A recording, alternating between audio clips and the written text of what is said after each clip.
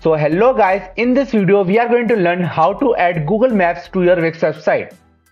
Come on this website called lsite.com and now go for widgets and in the fact section go for Google Maps. Now click on create widget. You can choose whichever template you like. I'll go with this one, and after choosing one, go for continue with this template. And now you can choose and customize your template here, and after that click on add to website. Now you just have to sign up for your lsite account, and after signing up click on save button.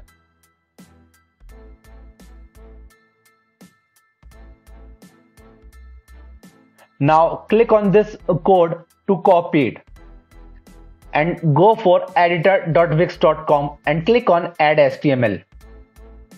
Now go for embed code and in that go for embed HTML. Now click on this box and paste the code you have just copied and click on update.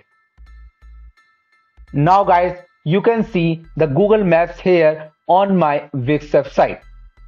So if you find this video interesting and helpful, then please subscribe to our channel and thanks for watching.